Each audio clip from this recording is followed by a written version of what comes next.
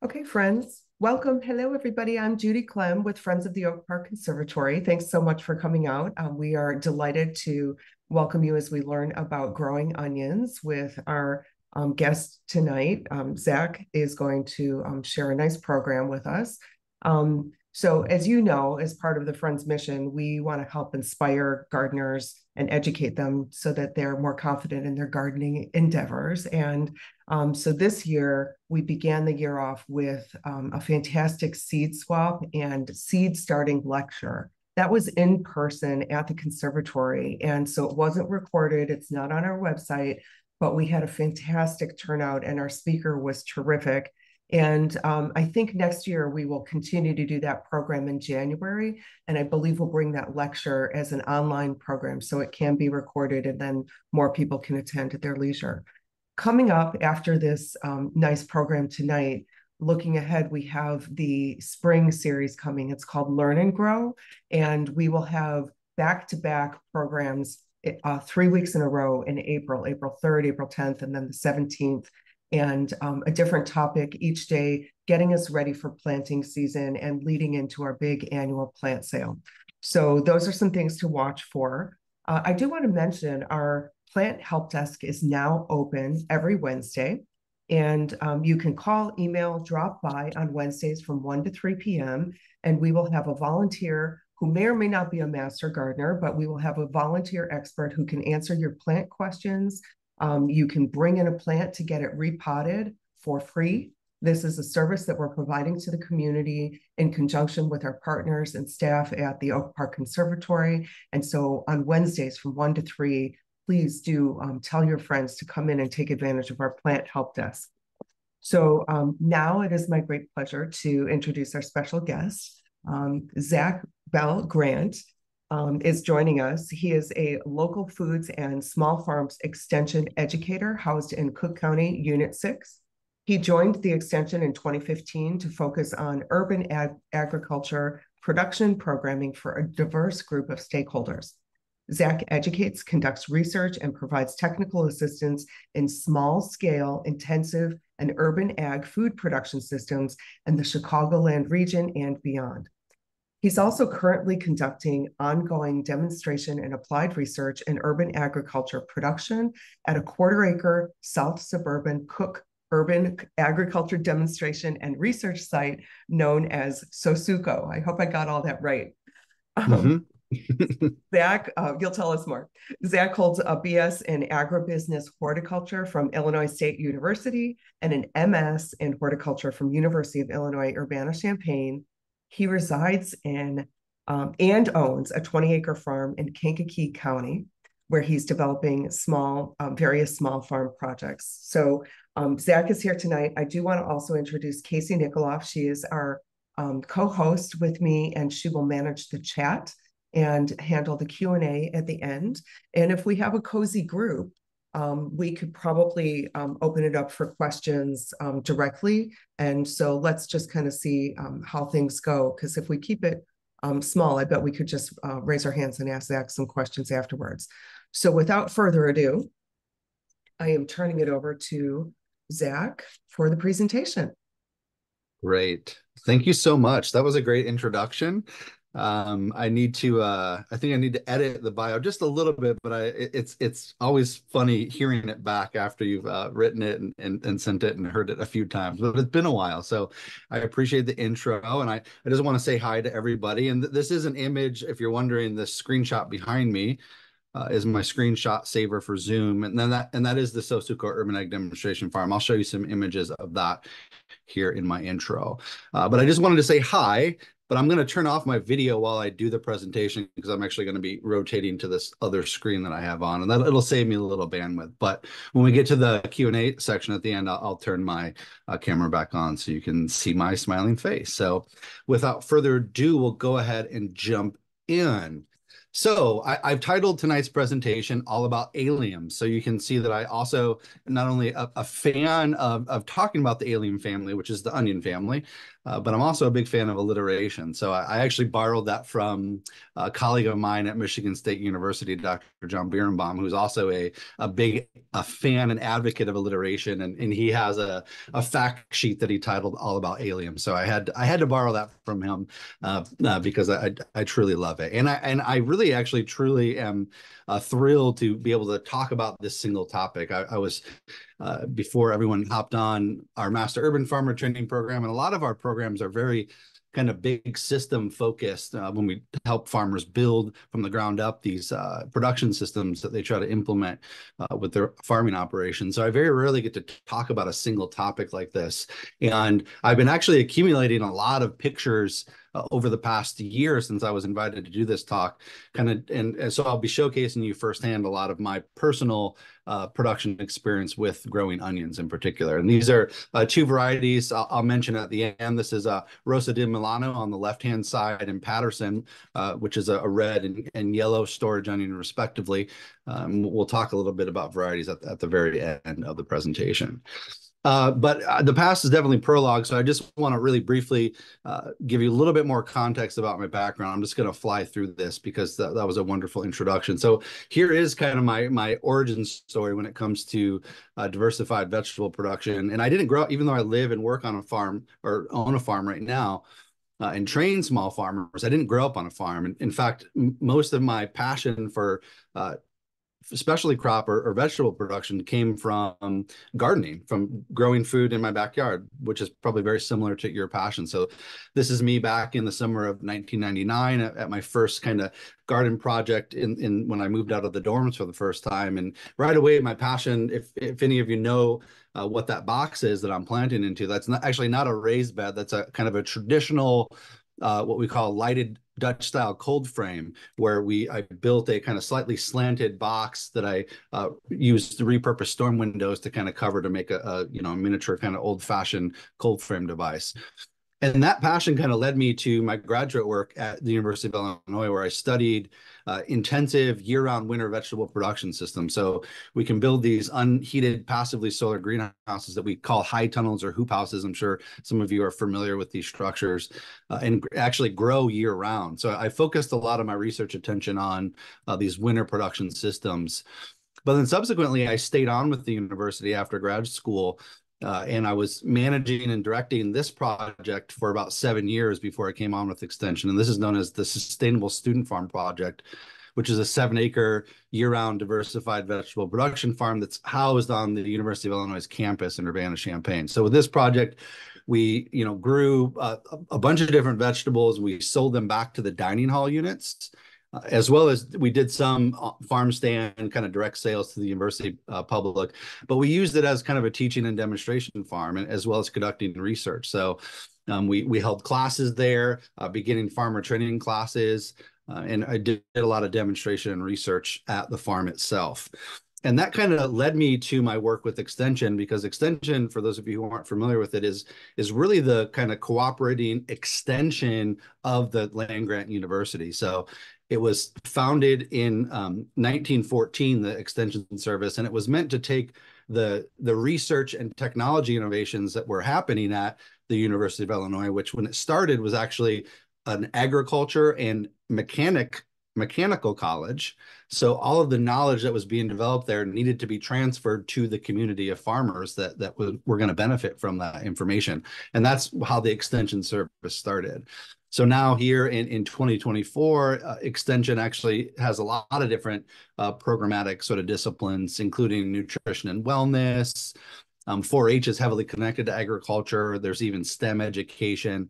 But my focus and passion still is in agriculture and in these really small scale intensive, particularly vegetable production systems. So that led me to transition from working on this sort of mechanized kind of what I call medium scale vegetable production on that kind of 10 to 15 acres to Cook County to focus on urban agriculture projects where, we deal with anywhere from backyard urban homesteaders, maybe like yourself, all the way up to, 1, 2, 3 acre diversified urban farms in urban areas.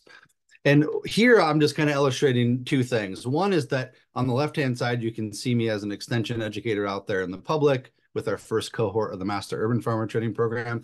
But on the right-hand side, that's actually my 3,000 square foot market garden project at my home farm. So I blend not only the sort of theoretical sort of research knowledge and applied research that I conduct, but I also combine it with practical experience. My favorite agrarian writer, Wendell Berry, once said in this quote, he said that problems need to be solved in work and in place by those that will suffer the consequences of those mistakes.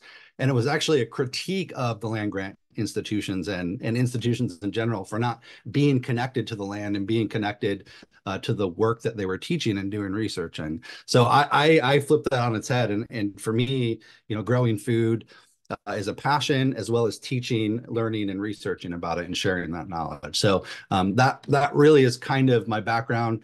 I do have a home farm, a 20-acre farm, but my domestic partner Angie and we just live here and actually just kind of do stuff like you see here in these images. We don't actually have any commercial ventures at the farm at this time because I am so busy with my work project. So we do have this research and demonstration farm we call Sosuco. This is in the south suburban Cook community of Matson, Illinois, where my extension office is. And this is about a 1/4 acre site. And we do all sorts of diversified year-round vegetable production here and we donate all this produce. We donate about 4,000 to 5,000 pounds of this produce to food pantries that are connected to our SNAP education teams. And I conduct all sorts of demonstration projects as well as applied research projects. So the image that you just saw in my background, this is that image of the demo site.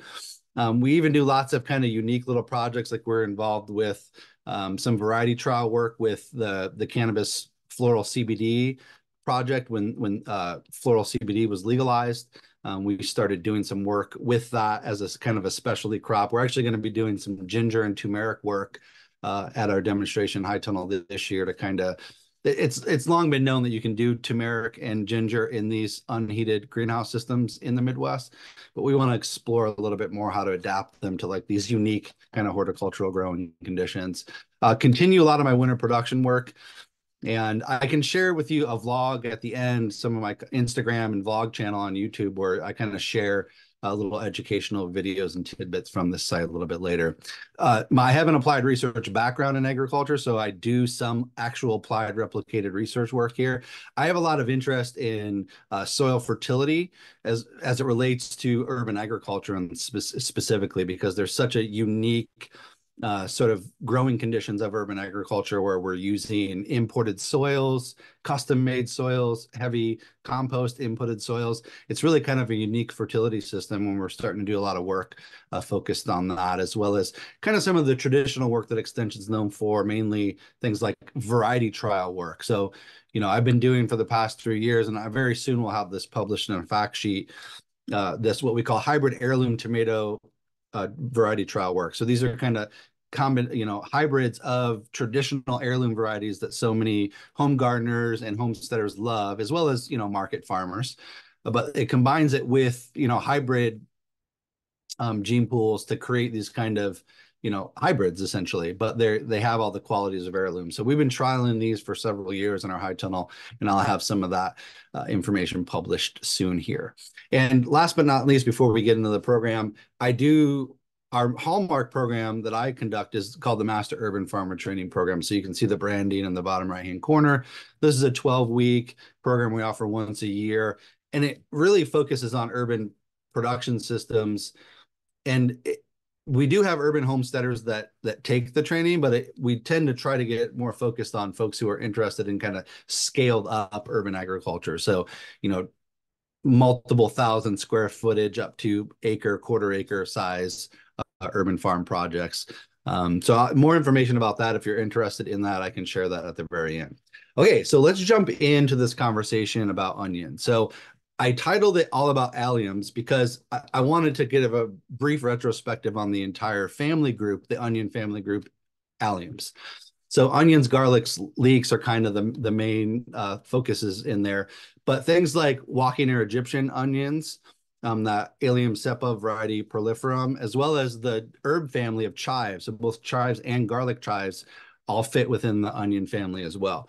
So we're primarily going to focus on kind of the sweet storage onion family tonight, but you can kind of group green onions or scallions, at least with cultural practices, within the onion family. And you'll kind of see why that is in a little bit. And I will just very briefly talk about garlic and leeks. I don't want to, those could probably be their own separate presentation, but I would be remiss if I didn't mention them, because when it comes to the allium family, if you're going to grow onions, you might as well throw in garlic at the very least. But leeks, maybe if you have a passion for leeks, leeks are, at least culinarily in the kitchen, maybe more of a minor crop versus garlic and onions that most of us who cook readily and love onions use on a daily basis. So I'll briefly mention those two things just briefly if you have some curiosity to peek it, but the rest of it we're going to just focus on the onion family. Okay. So with leeks, the kind of critical thing is, and I'll put this little I have this little stop motion video. I have a few of these videos I'll kind of show you tonight. If any of us haven't grown leeks, leeks seem like a challenging crop to grow, but they're very similar to growing green onions and scallions. The key differentiator, though, is that you need to plant them deep. So you need some sort of, in this case, in the stop motion video, you can see I have a 9-inch dibbler. So you can use that after you do your bed prep to make your deep holes. This picture on the top right-hand corner, that T-handle you see, that's actually a soil testing probe. So anything that you could use maybe the end of the handle, depends on how, what the bulk density or sort of, structure of your soil is. If you can easily kind of create a 9 to 10-inch hole in your bed, then that's really all you need to do. Once you get your planting diagram kind of laid out on the soil, the leeks here, these are the leek transplants in the middle picture. And I actually grow them. It's one of the only transplants that I grow in an open flat. Everything else I traditionally will do soil blocking, or I use some sort of a plug tray that I think you'll see a couple examples of that a little bit later. But I do grow, and you can grow your bulb onions this way too. But there's just a little bit of risk of damping off if you use these open containers. So if you have any sort of damping off pathogens that come into play, if you don't have the containers to kind of block off the spread of that can be a problem. But if you're not concerned about it, you can very easily grow them in an open flat and handle them roughly. One of the themes of plants in the allium family is that you can handle them very roughly. You can take clumps of plants, rip them apart, throw them against the wall, and they're going to be no worse for the wear. That isn't the case with transplants in other vegetable families, but it certainly is in the allium family. So here you can see they're very thin when they're at that stage, but I just simply pull them apart and you just plant them kind of deep into these holes that you can see in the stop motion video. And the key is you want it to look like this leek in the bottom left-hand picture. And then of course, the reason why you plant them so deep is to get a wonderful blanch. So this is a picture I took that I sent to Angie, and I wrote that little comment in there, look at this blanch, because I was so excited at how deep I was able to get that blanch, almost all the way up to where the leaves begin at the top of the leek. So with leeks, that's kind of what you want to do. It's so you can kind of start them very much the same as you will some of the other onions we're going to talk about here in a minute, but you just need to plant them deep. That's kind of the critical differentiator between a scallion, let's say. Now, garlic, some of us maybe have experience with garlic. Garlic is one of my favorite crops to grow.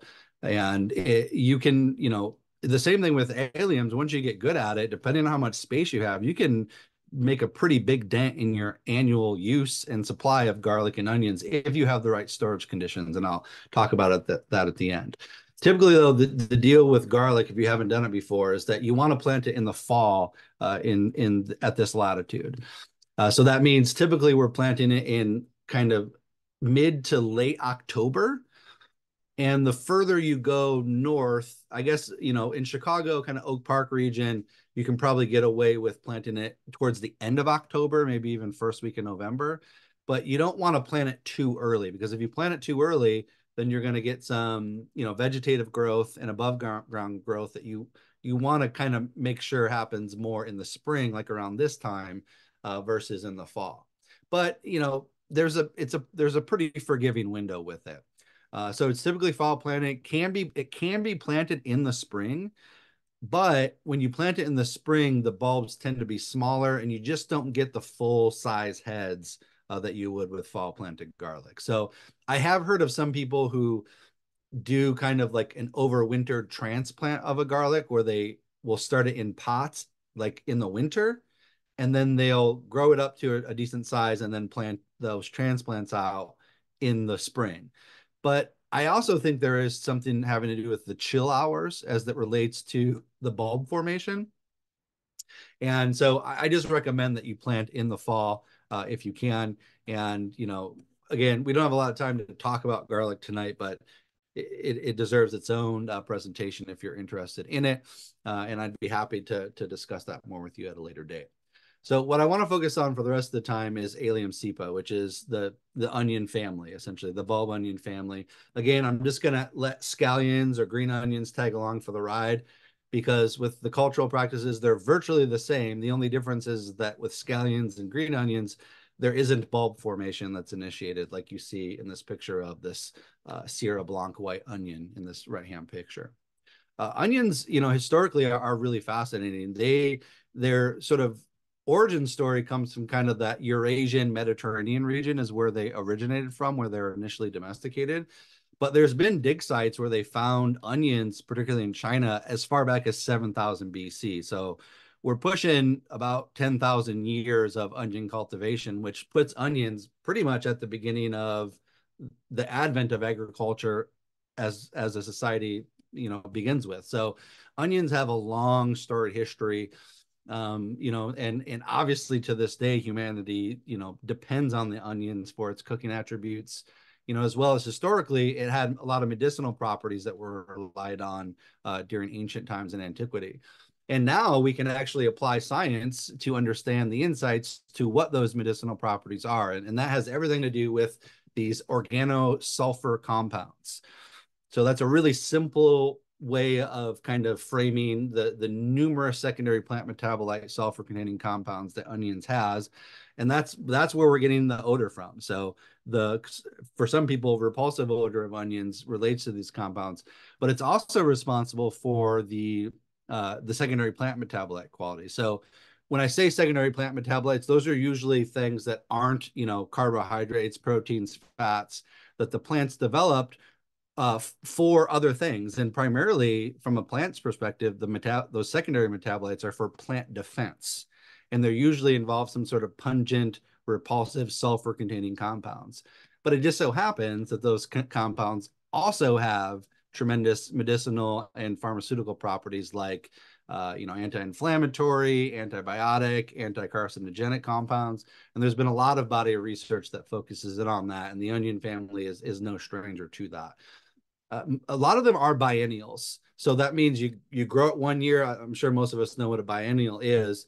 And they don't flower until the following year, so they overwinter. The chive family actually is perennial and will come back year to year. But most of the alliums that we're concerned about as horticulturists, we treat them as annual crops. So we very rarely actually get them to overwinter. If you do want to overwinter, the flower of an onion is really beautiful if you've never overwintered onions and actually got one to flower. It creates this wonderful, almost fist size bulb flower that puts out these purple rosettes. That's really pretty to see. Full sun is always best with onions. Green onions and maybe chives can withstand a little bit of shading, but if you want to get that bulb formation, you need full sun. Okay. It is a cool season crop, but it really does require a lot of sun, a lot of photosynthesis, and a long growing season in order to initiate that bulb formation. And the last thing I'll mention here about cultural requirements on this slide is that moisture requirements are very high for onions. The onion family is very shallowly rooted. In fact, those onions that we cut off when we clean them for cooking, they don't extend much further than that. The root system does not go as deep as, tomatoes, sweet corn, any other deep-rooted vegetables we grow. So, you're really limited to that top 6 inches of water holding capacity for your soil. So if you're growing in a raised bed that drains and dries out quickly, you really need to have a consistent moisture supply to be successful with growing onions. So that will likely mean some sort of drip irrigation, overhead irrigation, system integrated. And if you've had trouble growing onions because you don't have a good irrigation setup, then that could be one of your first steps that you might want to think about. Okay, so some of the main other cultural considerations with onions is that they can be grown in a variety of different ways. Okay, so you can grow onions from seeds. You can start them directly in the ground in a bed. You can grow them as transplants, which is what I'm kind of going to kind of mainly focus on and encourage you to kind of explore.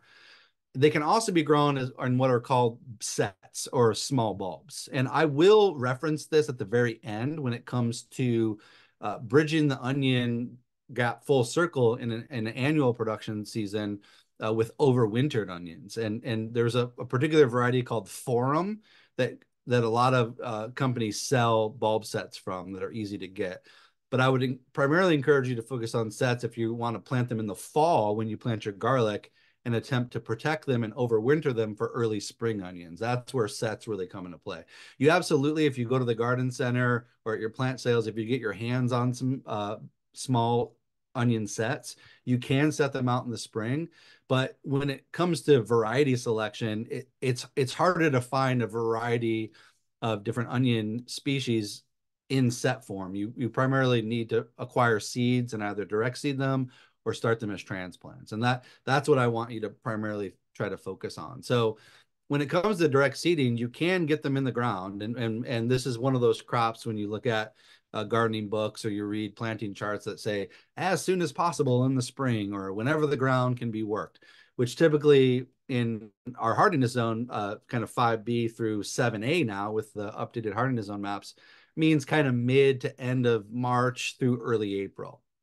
Now, what I would recommend, and this is what I've done for over 15 years of growing onions, is I start all of my onions as transplants. Okay.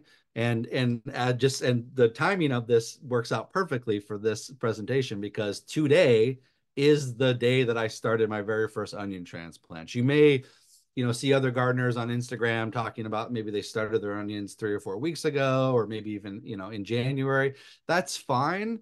But typically, what's worked well for most long day onions that I'm going to describe in more detail in a second is to start them anywhere from early February to the first week in March. If you can get your seeds started then, you're going to get that good 6 to 8 weeks of seedling growth that you need before those transplants are ready to be set out. Okay. And what this is going to do for you is if you don't already know as a transplant grower or user of transplants, is that you get a head start on the season. Really, by growing transplants and or purchasing the plants from a plant sale, you really do get a 2 to 3 week head start on anything that you direct seed in the garden of equivalency, right? And that's reflected in this days to maturity at the bottom here. So typically, if you look at a seed packet with onions, it'll say anywhere from 100 to 110 days to maturity. And that is from seed. So that would be from planting in the ground and germination all the way through bulb formation and harvest would be about 100 days. Now, if you count that from a transplant that you set out in the garden, you can subtract anywhere from about 2 weeks to 3 weeks off of that. So when you set the transplant, like you see here in this picture out in the garden bed, you can rely on maybe about 80 to 85 days to maturity for a bulb onion and maybe about 45, 50, 60 days for a scallion as an example. So if you have the space, the time, the setup, I recommend starting onions as transplants and scallions as transplants as well. And if you're wondering why they're planted in this weird pattern that you see in this picture, I'm going to explain all that in a second because my preferred way of growing both scallions and onions is what we call in a multi-seeded, multi-plant block system. Okay. And I'll explain that as we get through that here. So here's just, you've probably seen, this is our older extension vegetable planting date chart. Here, if you look here, they recommend seeds for long day onions in the garden. They're giving you a window of anywhere from March through June, which this sheet really needs to be updated. But that is for the most part true. They're recommending onion sets in the garden April 1st through April 25th. Again, more or less true.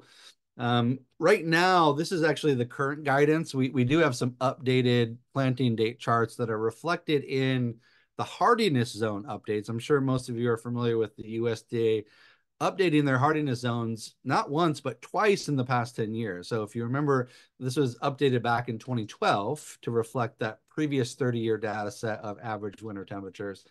But they did some modeling and decided that they needed to update it one more time. And if for those of you who looked at the hardiness zones, we now see that bubble that doesn't maybe quite maybe it is close to extending to Oak Park, but that bubble that we traditionally thought about just extending from the lake into downtown Chicago used to be hardiness zone 6B or 6A. Now that is put in hardiness zone 7A, which is the same hardiness zone as southern Illinois, almost the northern part of Kentucky. And pretty much the rest of Cook County is now in hardiness zone 6B. So, as the winters get warmer on average, which we won't have any sort of comment or conversation about what's causing that, but we can all probably guess what that might be. The hardiness zones are going to maybe be shifting over the next few decades even more. So in this case, Northern Illinois Planting Guide for onion bulbs or green onion, they're saying sets. They're giving you this kind of April 9th to May 15th planting range. I would use the Central Illinois Planting Guide, which I have here as well, which is more in that kind of March 25th to May 1st range. So again, that could be direct seeding in the garden, but I would encourage you to start transplants now and maybe seek to get those onion transplants out planted in the garden, sometime between the middle of April to the first week of May. And you're going to probably have a lot better results if you do that versus direct seeding right into the garden, because, it's great to be able to plant cool season crops as early as you can now outside of you can plant in your beds now. But, the ideal media soil temperature for onions is around 78 to 80 degrees.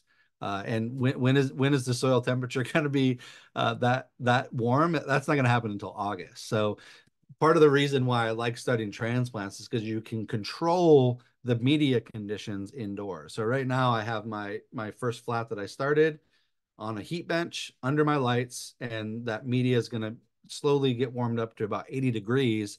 And that's going to give me good germination probably in about 4 to 5 days. And then the onions are going to be on their way. Okay.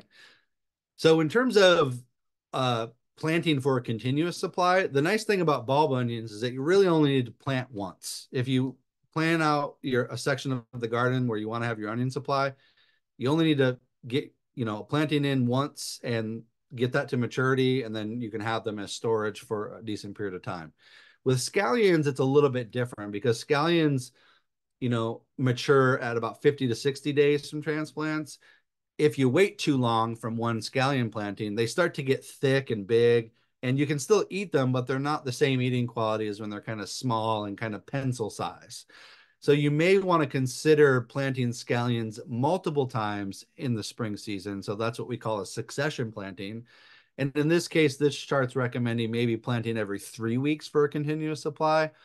So I tend to try to maybe do 1 to 3 scallion plantings throughout a season in order to have a more continuous supply of like the pencil size scallions.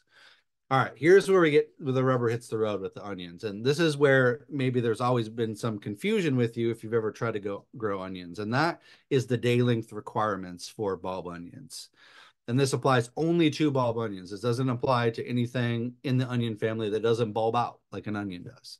So not only do they require the full sun that I referenced earlier, but they are super sensitive to day length. And it fits into roughly 3 categories. There's long day bulb onions, there's intermediate day bulb onions, and then finally there's the short day bulb onions. And these tend to be the sweeter onions. So if you've heard of Vidalia or Walla Walla onions, those are more likely grown. You hear about them, they come from Georgia or the South, and that's because they're intermediate or short day onions that are grown typically starting in the fall. They're overwintered and harvested in the late spring for consumption. And you can grow intermediate and short day varieties at the northern latitudes where we're at here. You're just never going to get the full size of the bulb that you're going to get at the further south latitudes. So in general, for starters with growing onions, I would recommend sticking to what we call long day bulb long day varieties. And so that they require 14 hours or more day length to initiate that bulb formation. And that typically begins around the end of May to early June at this latitude.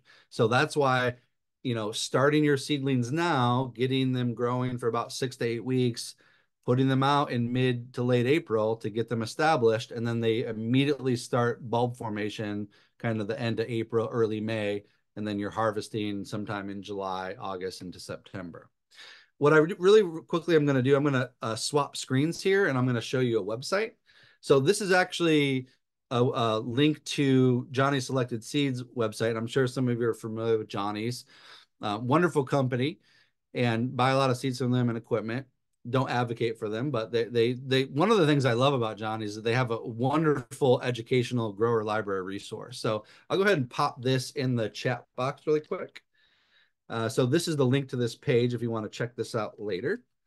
And what this is a page all about onions. And you can see over here on the left-hand side, they have all sorts of information. You can click on all of these and go into way more depth than we can go into tonight. But what I want to do is just scroll down to kind of show you their charts that they have for long day, intermediate day, and short day onions. And you can kind of see geographically what I mean in terms of latitude. So with long day onions, you can see here they have this nice graph. These are the ones that they're best suited at about 37 to 47 degrees north latitude, which is firmly all of Illinois.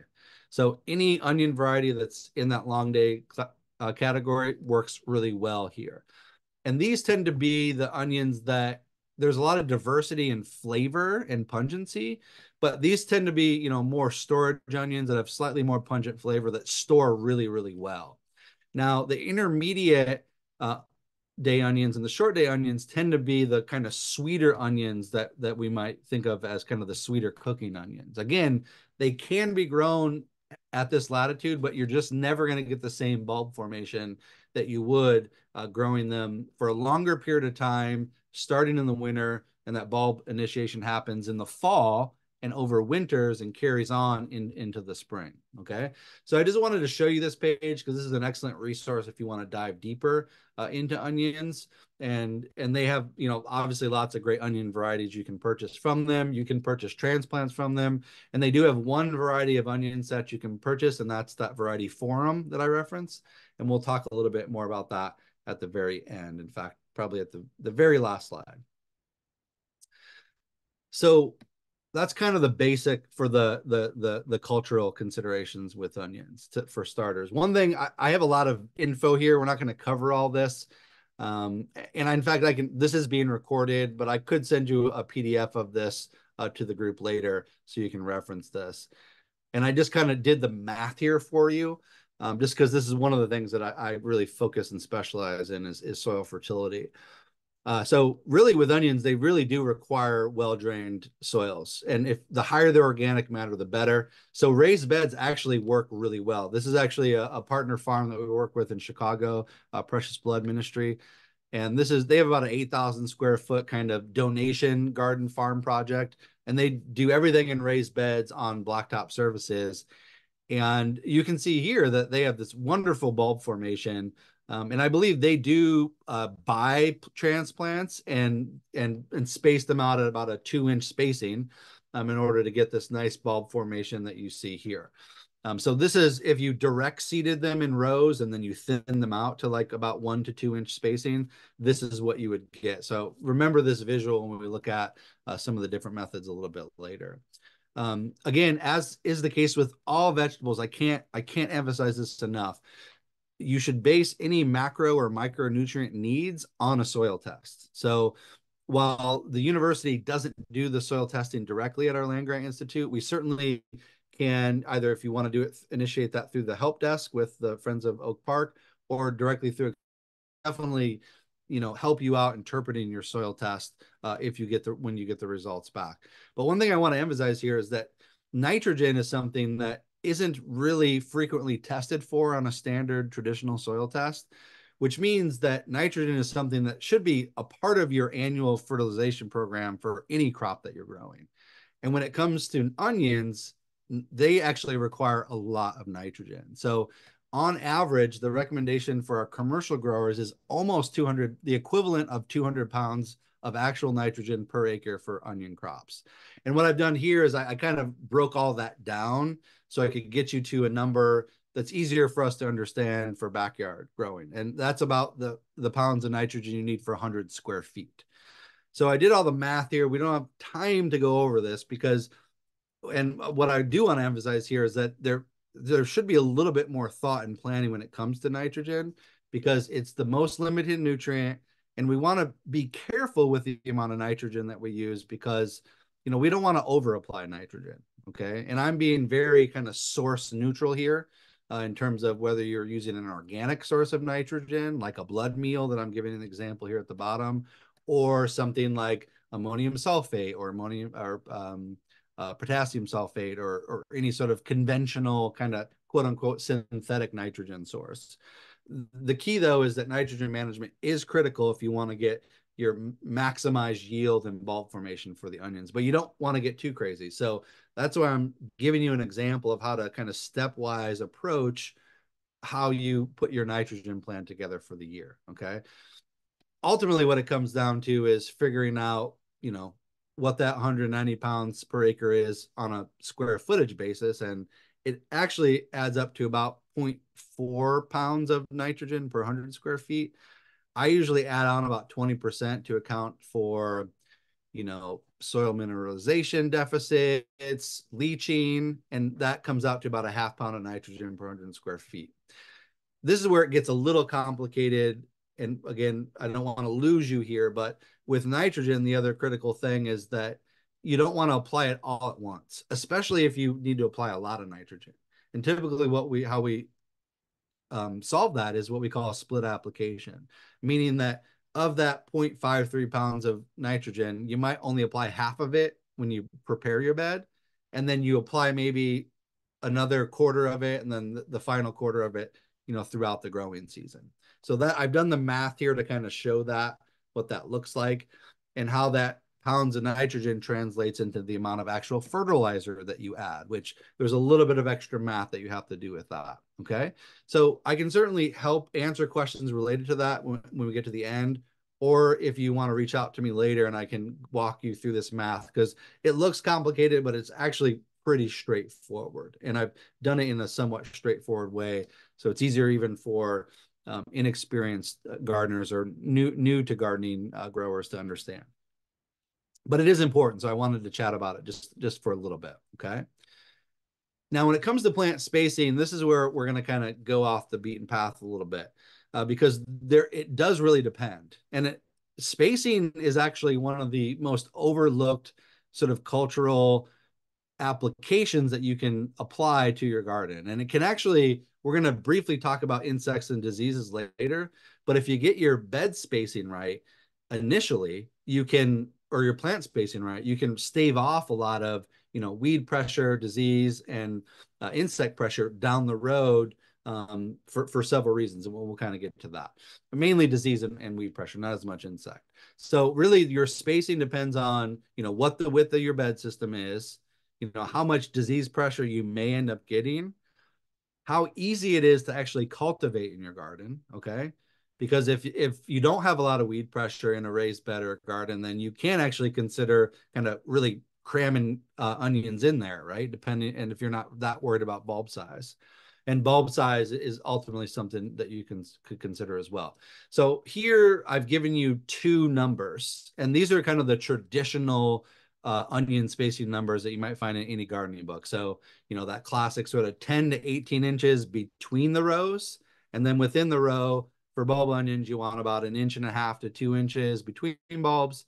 And then for scallions, that's going to be about 1/4 inch.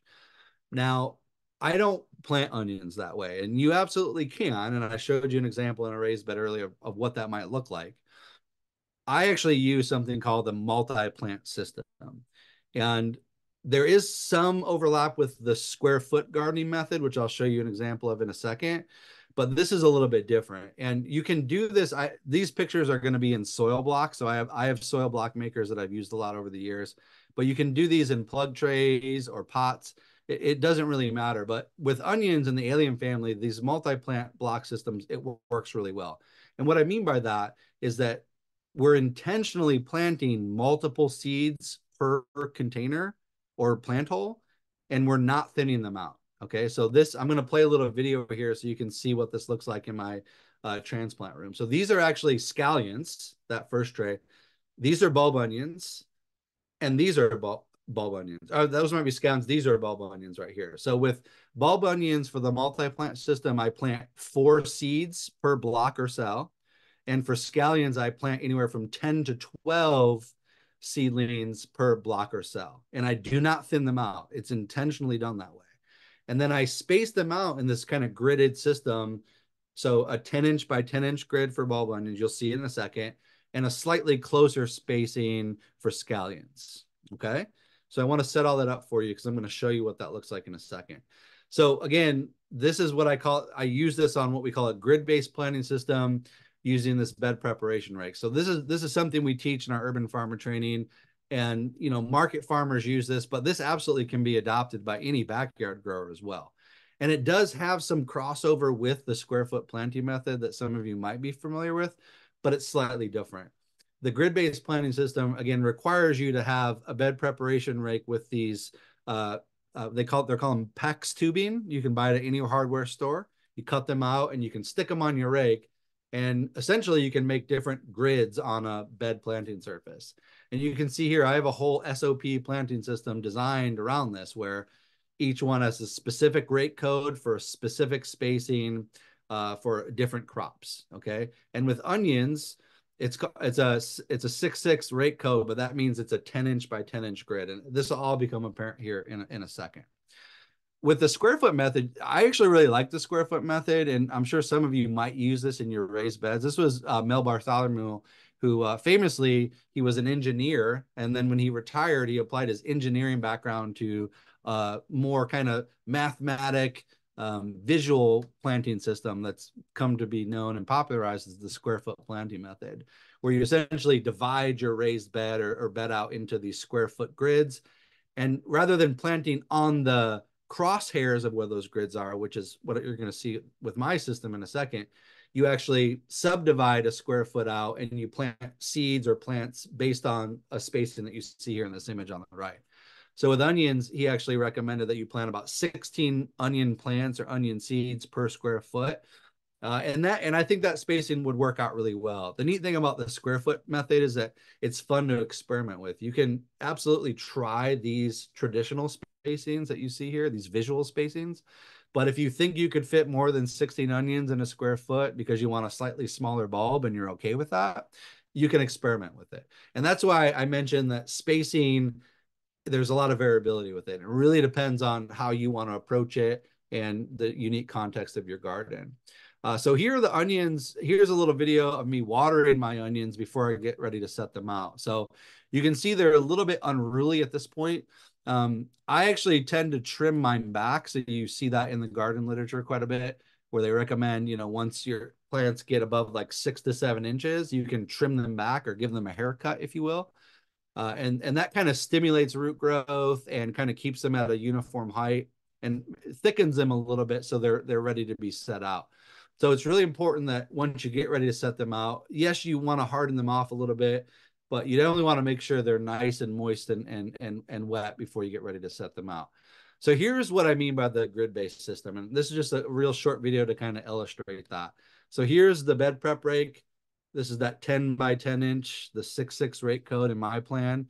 And all I'm doing is essentially creating a lined grid on my bed surface. Okay. And again, you could kind of do this with the square foot method, but in this method, rather than planting within that square that you see, we're putting plants on each one of those intersections. So you're kind of creating this really easy visual gridded planting pattern that you can plant on. Okay, that's kind of what it looks like. And this is what it looks like when you lay the plants out. And here's a visual image of these multi-planted blocks that I plant on this grid system. And again, this applies for both scallions and bulb onions. You can do it this way. So you can see these beautiful soil blocks of scallions that I have on this left-hand picture. I've got my grid all laid out, and all I do is simply throw them out on the grid and start planting them. Okay, it's as simple as that with this system. That you lay them out on the grid and you put them in the ground. It really isn't any simpler than that. Here's a little time-lapse video of me doing it.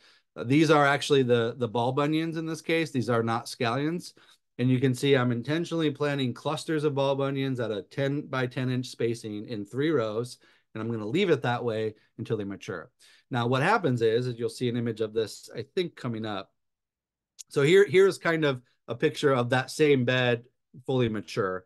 That was kind of a quick walk by. I'll rewind here to see it. You can see here the front of this picture, those are the scallions at a slightly thicker spacing, and these are the bulb onions closer down here. Okay. And what it happens is they grow in a cluster, right? And they kind of push each other away. So rather than having it in the single row that you saw in the earlier picture where you have a bulb every 1 to 2.5 inches, you have them in clusters of maybe 4 to 5, and you give them a little bit more space in that grid system. And that's enough space for them to kind of push apart and still fully form a large bulge without having to thin them out. So this system works really well if you're going to start transplants. I highly recommend it because it's super easy to do. All you do is you fill your, plug tray or you make your soil blocks and you sprinkle a few seeds in there.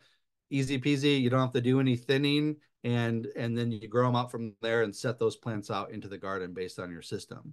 Versus if you direct seeded, right, or you tried to grow individual onions and space them every inch to 2 inches, you can imagine that that'd be a little bit more labor intensive.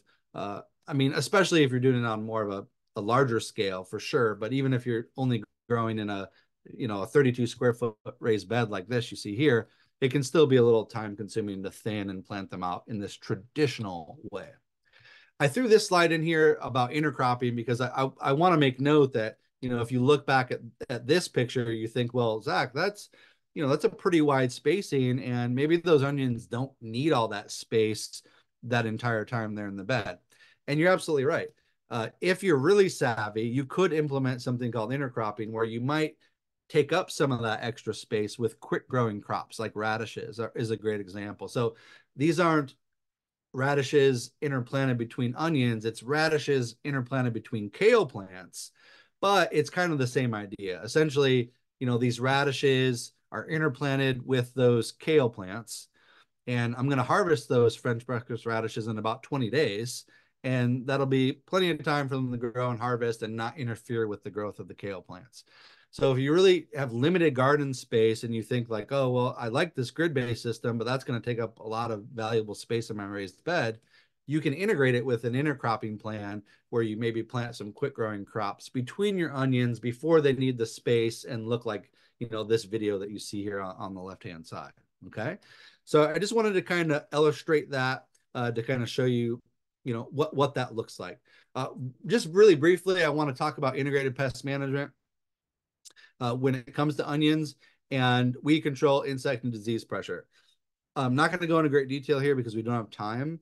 But the thing about the onion family with weeds is that they are very poor weed competitors. Okay.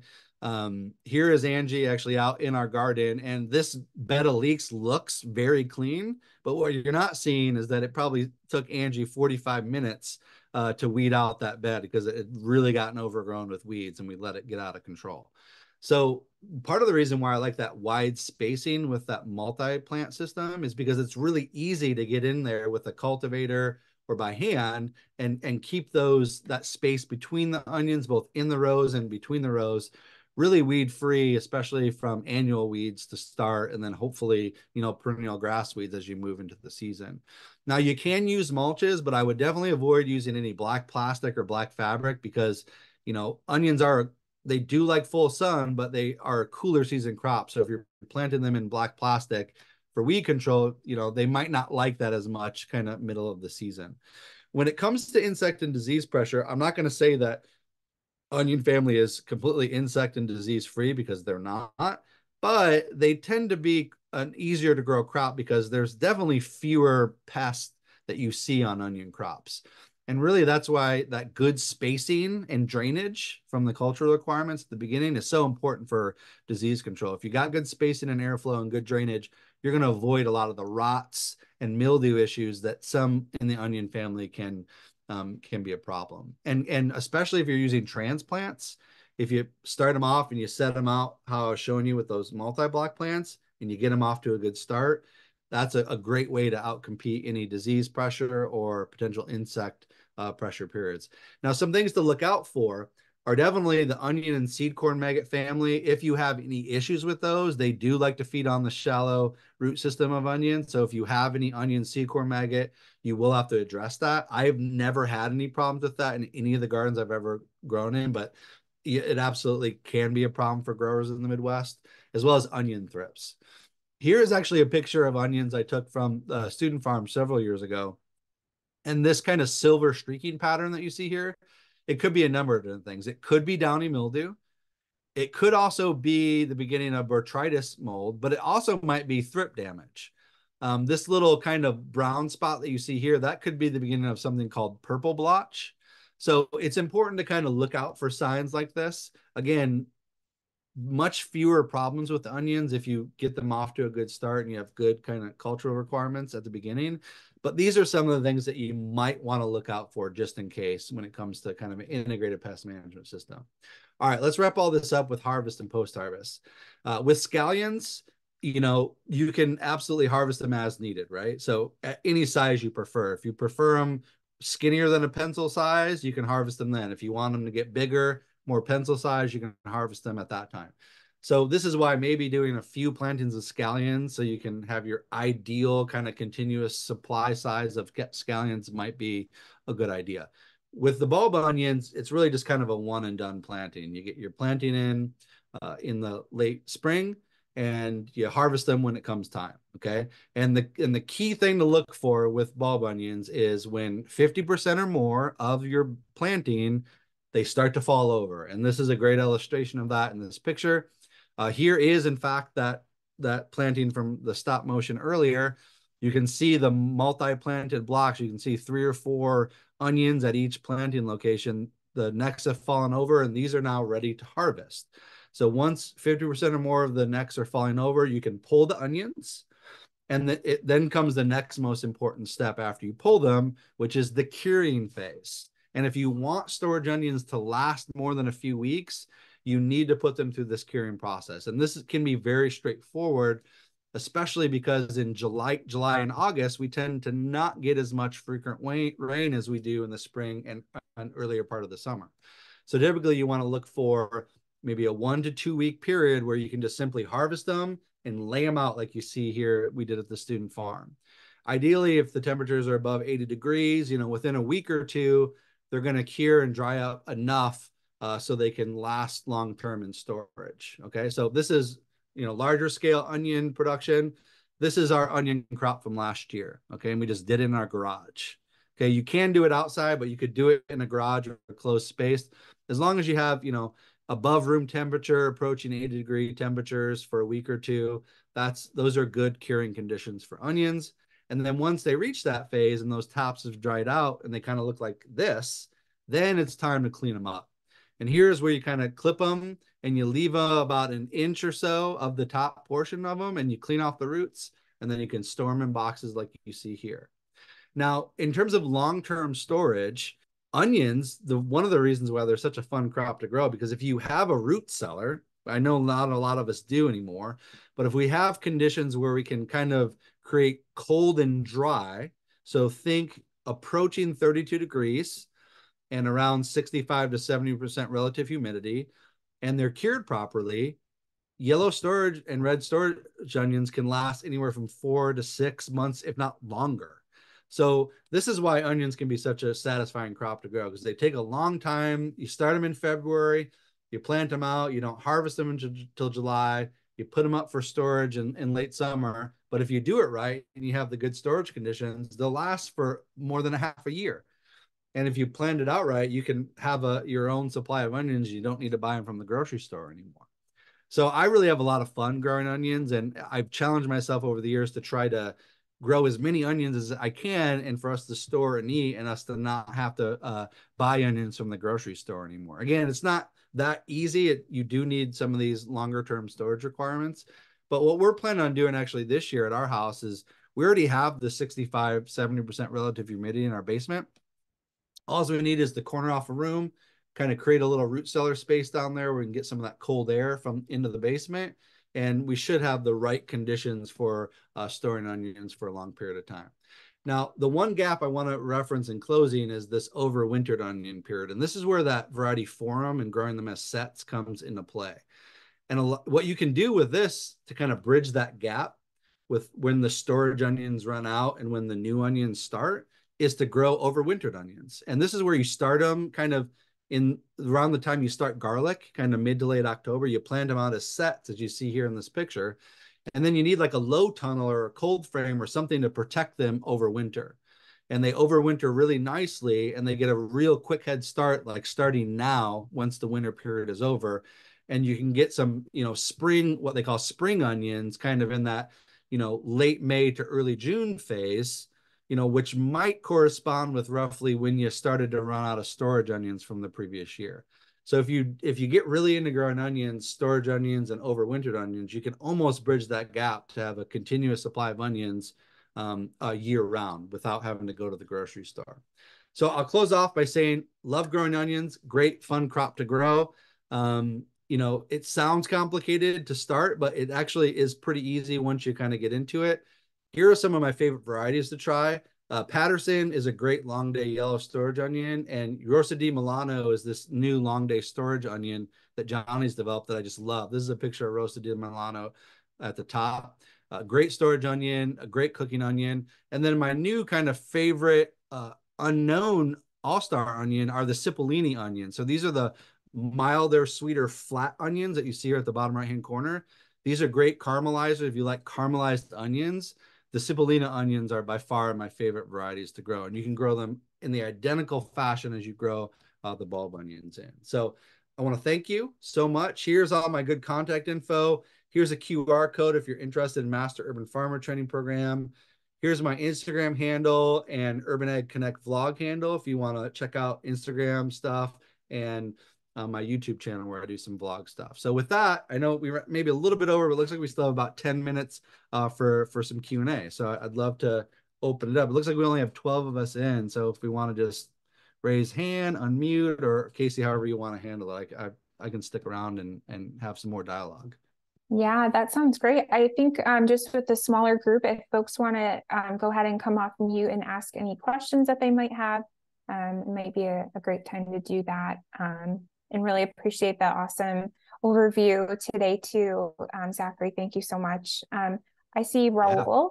Yeah. You have your hand raised, so go ahead.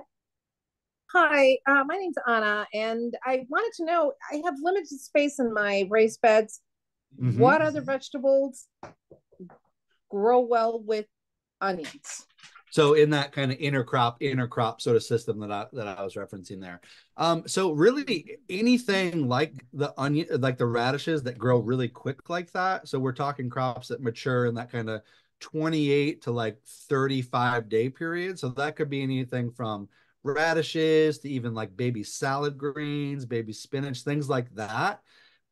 Feel free to kind of fill up that space between your onion rows. If you're going to grow them like I was showing you in that multi-plant system, feel free to fill it up with quick growing crops because you'll be able to pull those out and harvest those and enjoy them, and still give your onions space to further the rest of the season. So that's those are just a couple ideas. You wouldn't want to grow anything that's going to take longer than maybe like 35 to 40 days because then it's going to start interfering with that space and light requirements that those onions need.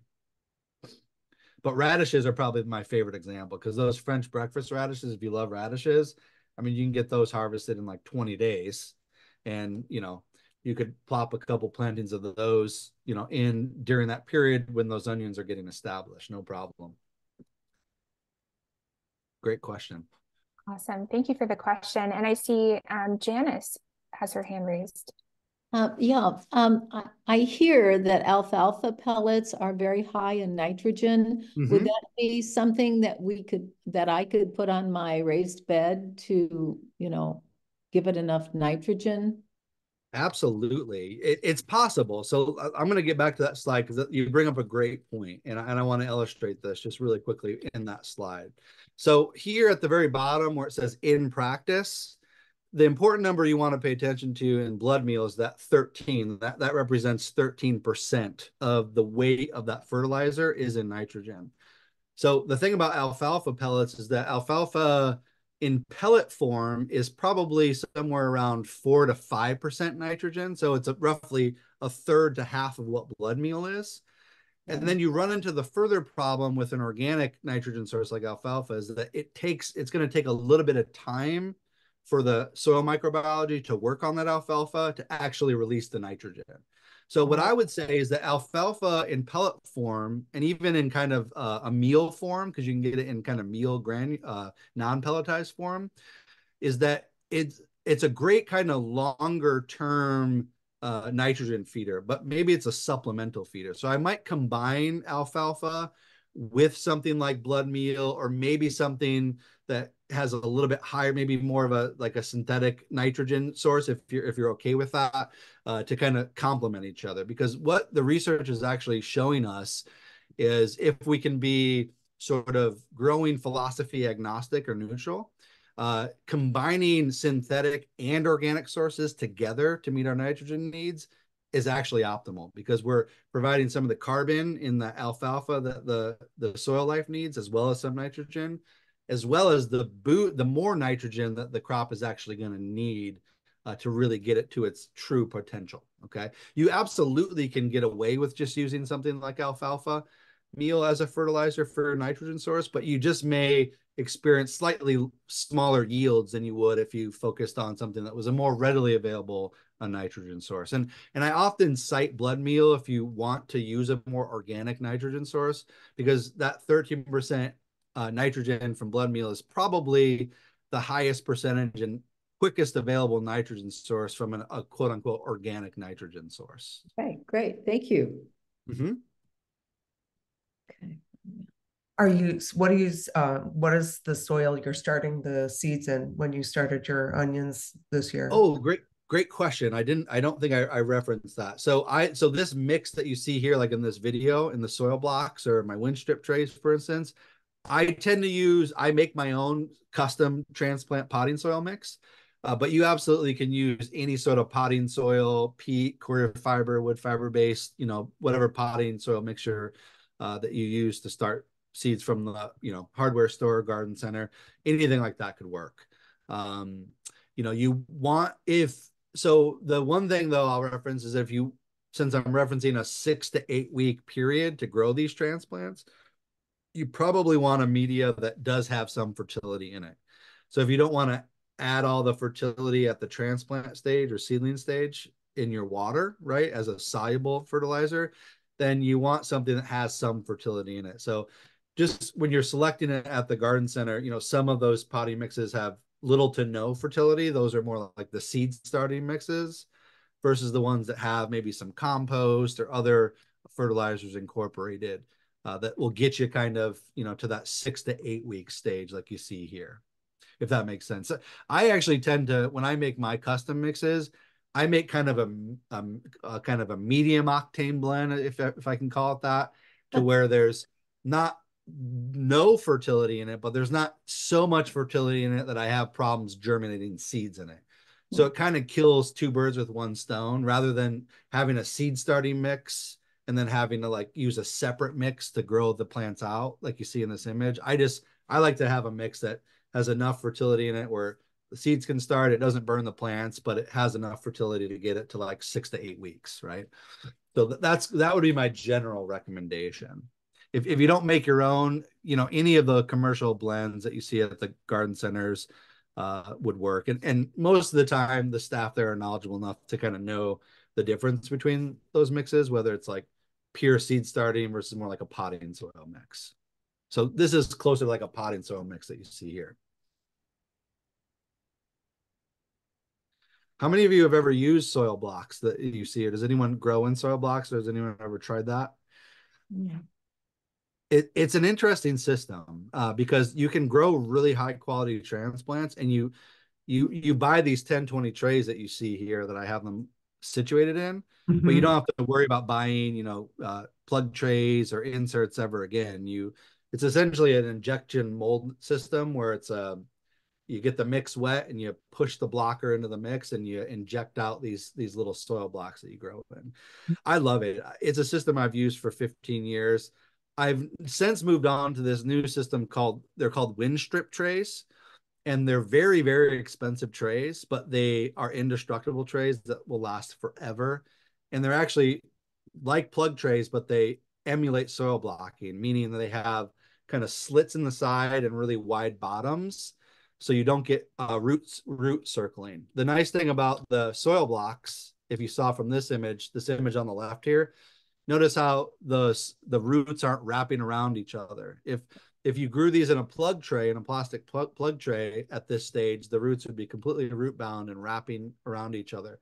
With soil blocks, they tend to grow straight down, and then when they reach the edge, they really don't grow into each other that much. And wind strip trays kind of emulate that in a plug tray form, but they're very expensive. And there's only actually one company out there that sells them. So I can recommend them, but when you see the sticker price on wind strip trays, you might look elsewhere. Great question. Any other questions? Samantha's got her hand up. Samantha, you want to go ahead? Yes, I have a question about scallions. Yeah. What is the benefit to succession planting them if you can just trim them and eat and they grow back? Okay, so they don't, when I mentioned the trimming in this previous slide right here, what I meant was I'm kind of trimming the tops back when they're in the transplant form like this before we set them out into the garden. Mm-hmm. Once you set them out into the garden and they grow out, okay, they look small now, but once you see this video on the left-hand side, that the onions in the front, those are scallions. And this is actually, scallions that are they're edible, but they're probably beyond the stage, that kind of pencil size stage that we're so used to buying them in the grocery store. So if you plant all your scallions at once like this, and you don't use them all like in a period of time, then they'll just get really big and overgrown, and they won't be that kind of small pencil size anymore. Whereas the bulb onions, you plant them once and you get that whole planting to bulb out and you harvest the whole thing. With the scallions, if you kind of space it out over a few weeks each planting, then you can kind of have more of a continuous supply of the smaller scallions, if that makes sense. Mm-hmm. Is that true for green onions as well? The green onion, scallion, same thing.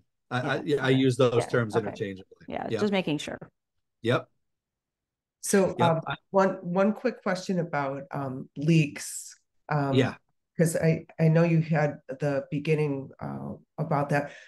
We will be selling leeks at our plant sale, so we'll have starts for folks.